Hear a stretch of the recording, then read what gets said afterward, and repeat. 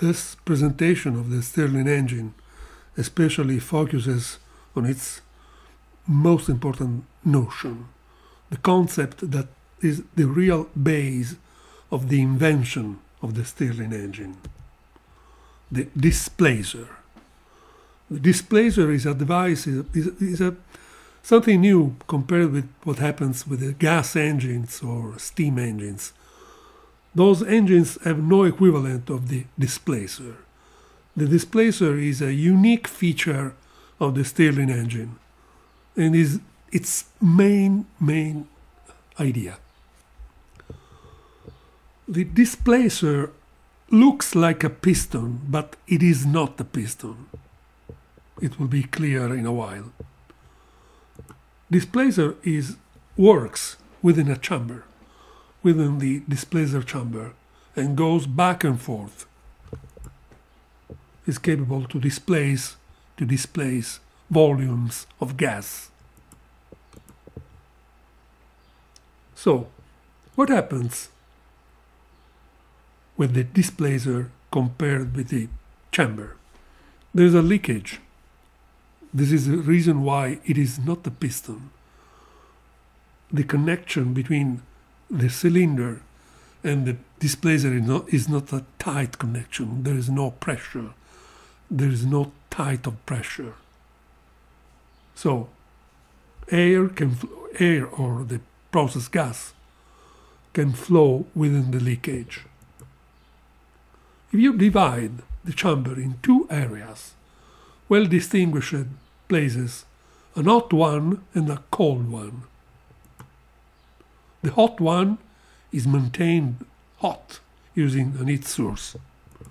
The cold one is maintained cold using cooling fans. In order to improve isolation, thermal isolation, a circular ring, a gasket, is put between the two sections. So, what happens?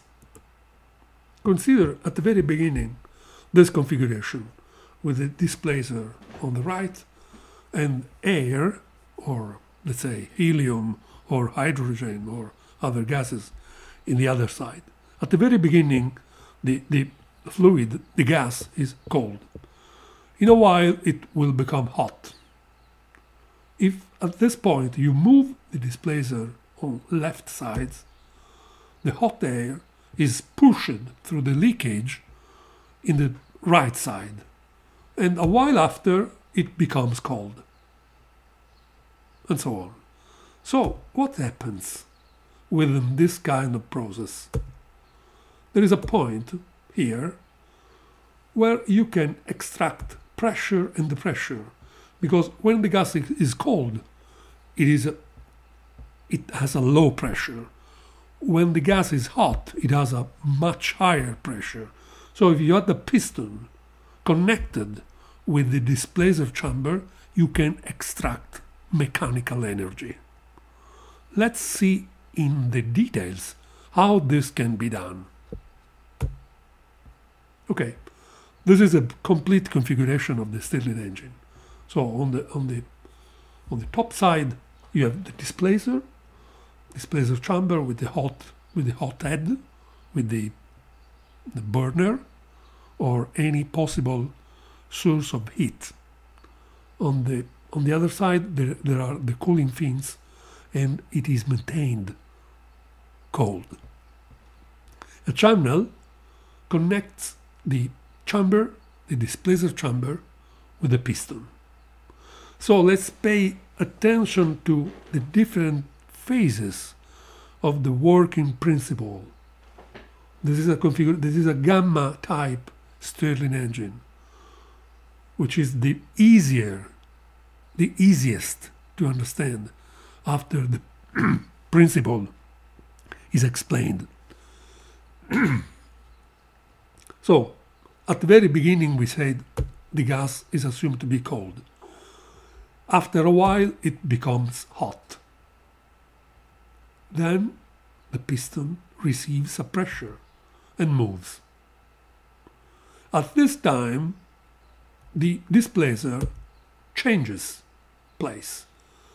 and the hot air starts to refreshing, starts to decrease its temperature. But it is hot anyway, it is still hot. So the piston is pushed at the other, on the opposite dead end. At this point, hot air becomes cold. So preparing the piston travel in the opposite direction, because pressure is low. At this time, also, displacer also moves, and the air becomes cold, so completing the cycle. So this is a full cycle of the Stirling engine. Another important question is to understand how the rods of displacer and piston and cylinder are activated. Piston and displacer rods are connected to different cranks with a 90-degree difference on the same shaft. So this means that when one of the two moves, the other is almost stationary, with the result that when displacer moves, the piston is halfway between its top and bottom dead ends, and vice versa. This is the reason why the Stirling engine works, because when the displacer is stationary at these dead ends, the gas warms up or freezes, and the piston moves according to the pressure, back and forth, back and forth. Those two representations of the Stirling engine are in the PV plan or in the TE plan. So temperature